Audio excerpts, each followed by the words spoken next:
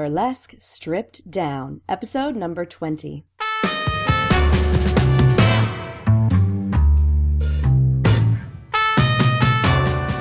Welcome back to episode number 20. Ladies and gentlemen, we finally made it to number 20. This is, of course, Velvet Eau Claire, your guide to all of the sexy, sessy's not a word, sexy, saucy secrets of the ladies and gents behind the tassels. Sometimes we get some not so sexy secrets too, but those are important as well. Welcome back. I am here for a very quick down and dirty hot tips episode today.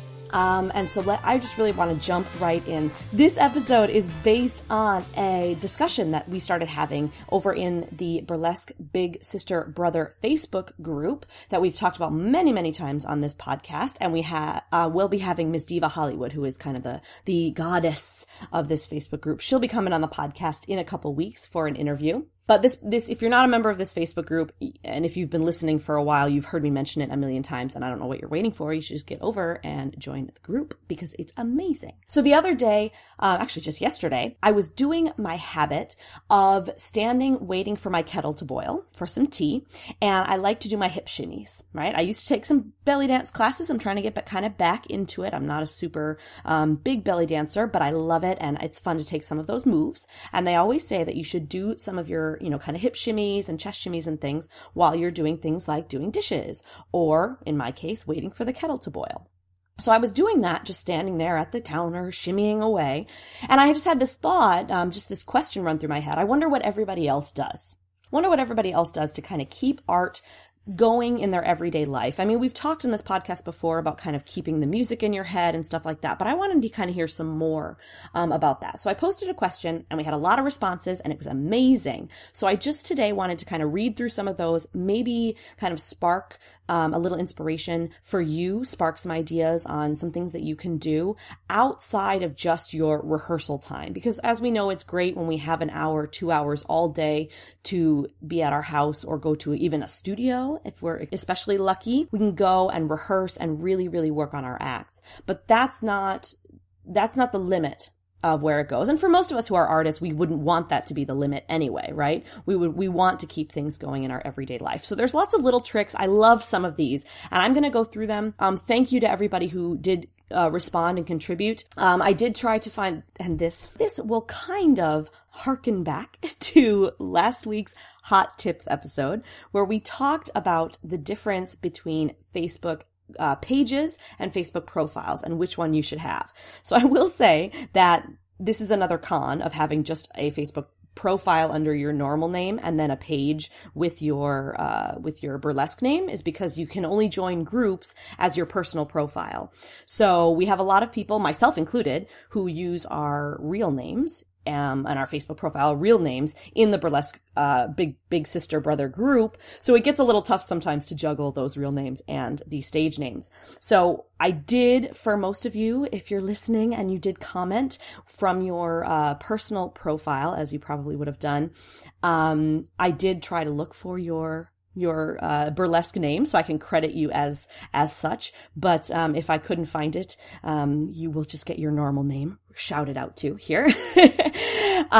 So let's go ahead and jump right in. Like I said, I mentioned my favorite habit, which is doing those hip shimmies when I am waiting for my kettle to boil, when I'm doing dishes, which doesn't happen all the time, but when it happens, anytime I'm kind of waiting, sometimes when I'm even waiting in line, although it kind of depends on who's around out in public, but I try to do those. Those hip shimmies are something that I always struggle with because I tend to think too much about them. My brain really focuses on them and what I'm doing right and wrong.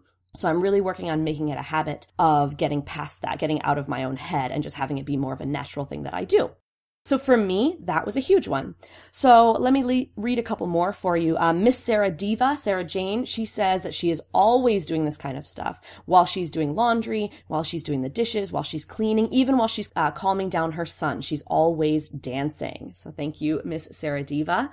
I've got Chelsea Louise Hayden says that she works from home. So about every 10 minutes, every 10-minute break that she takes out of 2 hours, she puts on some music and practice. She said it really gets her motivation going. which is awesome. And I imagine it also kind of gets that heart rate up too, and kind of maybe even gives you more motivation, not only for your burlesque, but for your work as well. That's a good idea. I should probably take that because I do work from home. So thank you, Chelsea. I might take that into advisement in my own life. Ophelia Bush says, I practice booty isolations on the bus, on my commute, and at my desk all day. She says that her ass hurts. She's doing them all day long. We had a couple people that agreed with that, including Lucy Bridges and Tawny K. Loveday, saying that they're doing that all the time, and they got that jiggle going now. We've got Fleur du Mal, who says that she does those booty isolations as well. She does them when it's quiet at her day job, and she's mostly standing when she's there. And then she sometimes throws in some squats. So sometimes she's back there doing those booty isolations and some squatting at the same time. Very nice.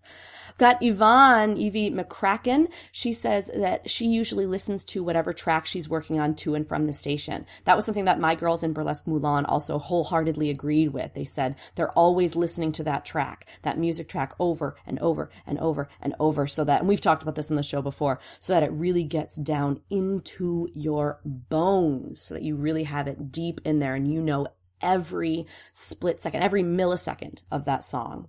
Cupcake Betty says, I practice bending over and picking stuff up all through the house. I love that idea, kind of like doing the bend and snap. Just practicing when you're doing those things. You have to pick something up anyway, so you might as well do it burlesque style. She also adds that she practices her walk, smile, and how to be flirty. So just doing that at home, you may feel silly, but hey, if you're alone, who gives a fuck, right? Let's see. Victoria Vermouth says, this is amazing. She likes to throw her leg up on her desk at work and stretch while she types. So I just imagine, coming around, seeing the beautiful Victoria with her leg, way more flexible than me, although she probably got that way because she was doing these things at work, which I don't do. So that's a great way to use that extra time while you're typing. See what kind of bendy movements you can get into.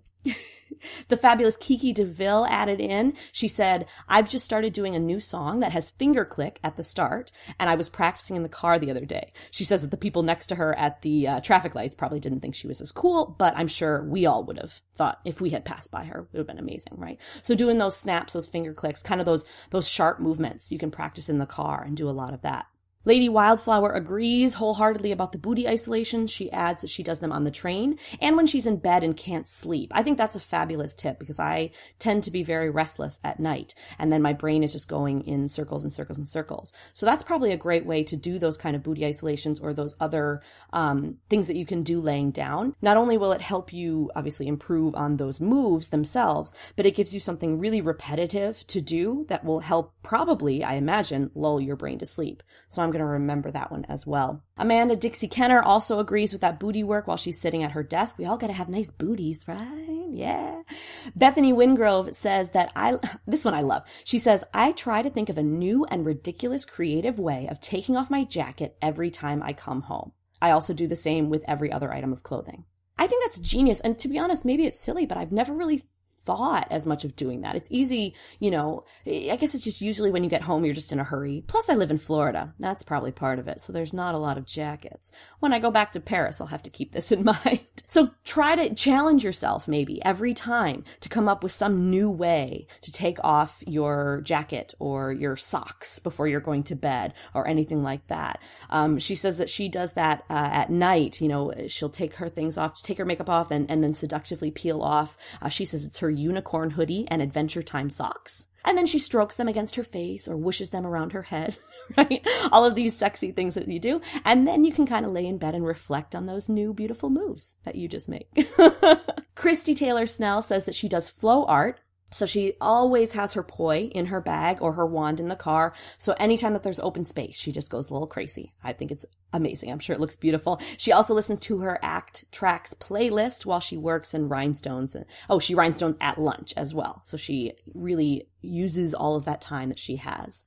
Lolita Vavoom, of course, she seconds and thirds and fourths and fifths those booty isolations everywhere she is, waiting in line when she can't sleep, when she's at the city hall to fill out paperwork. So booty isolation seems to be the most popular answer here. So if you're not familiar with booty isolations, definitely check those out as something to do to help you practice your art and give you something to do during kind of the off times when you're not rehearsing. But then there's my absolute favorite. And this comes from Pixie O'Neill, who also has one of my favorite names in the world. I think it's amazing. I just love the simplicity of this. Pixie says that she grinds on the filing cabinets and bumps the copy machine at work. Okay, I just love it because I just imagine, I don't know what kind of place you work at, Pixie, but I just imagine you in some kind of, nothing boring, I'm sure, but just kind of an everyday office. And then the high point of everybody's day is anytime you go to the filing cabinet and you're like grinding up on it or, bumping the copy machine every time you walk by. But I think it's funny, and that's a great point of how we can just kind of make these little routines. Every time you pass by the copy machine, do a little bump, something like that. Just be thinking about it throughout the day. It's so easy to kind of compartmentalize our lives into, well, now I'm working on burlesque. Now I'm traveling to work. Now I'm working my day job. Now I'm doing this. Now I'm relaxing. And it's really important that we try to incorporate, especially as an artist, all of these things together so that we can rehearse all the time.